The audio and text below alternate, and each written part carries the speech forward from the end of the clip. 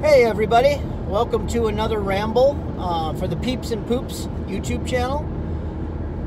And I just thought of another thing that I wanted to talk about with you guys is introducing a cat to your dog or dogs. Maybe it's cat or cats, maybe it's dog or dogs, but when you're bringing cats or dogs into the one environment where they're going to cohabitate, there's a trick that you do. It's called scent swapping. And the phone's running out of batteries. But anyways, it's called scent swapping. And what I do is I have this like flannel shirt that I wear. And I'll be hanging with the cats, holding them. I get the cat smell all over me. I mean, I can't smell the cats. The cats smell I can't even smell a scent on them. They're so clean. But there's something, you know, cat smells, cat scent. Then you go play with the dogs and you get the dog smell all over. The dogs are smelling you. You know, and you're giving the dogs attention and you're feeding them and training them and walking them and giving them love.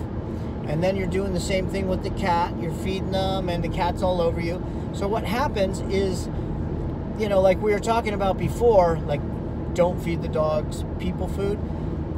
The dog's sense of smell is 500 times stronger than a person's sense of smell.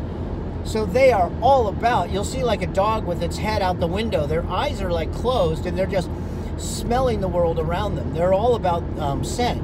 So you get the scent all over you with this.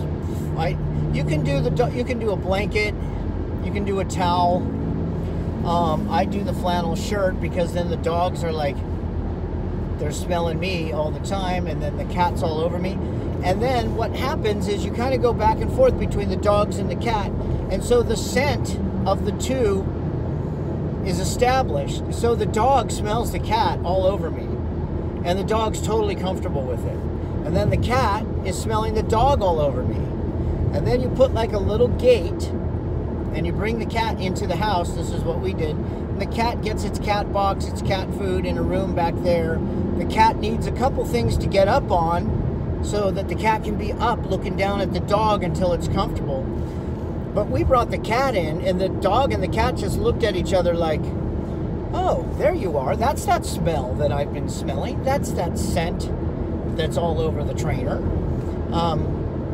And then, so the dog's going, okay, well, I got the scent, and there's the critter that smells like that. And it was absolutely no big deal bringing the cat into the environment with the dogs. Absolutely no big deal. They all just like, oh, there you are. I've been smelling you for a while.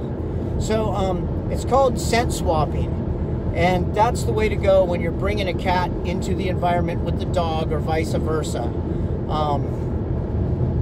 Do this and it's going to make things way smoother. And then you get one of those like baby gates, pet gates, and you give the cat a room where it's got its cat box. You feed it back there, and then the cat can come out and look at the dogs through the gate, jump over the gate, go and get up on something where the dogs are, and eventually they're all hanging out and playing, and they just, you know, they get along great, you know. So anyways, that's scent swapping, and that's for bringing cats and dogs together in one environment. You do the scent swap before you actually physically put them together. So that was another one I wanted to tap on. Okay, guys, well, like and subscribe. And there's a Patreon in the banner. And God bless you. Thank you so much for watching. And I'm going to get back to driving. Okay, guys, we'll see you next time.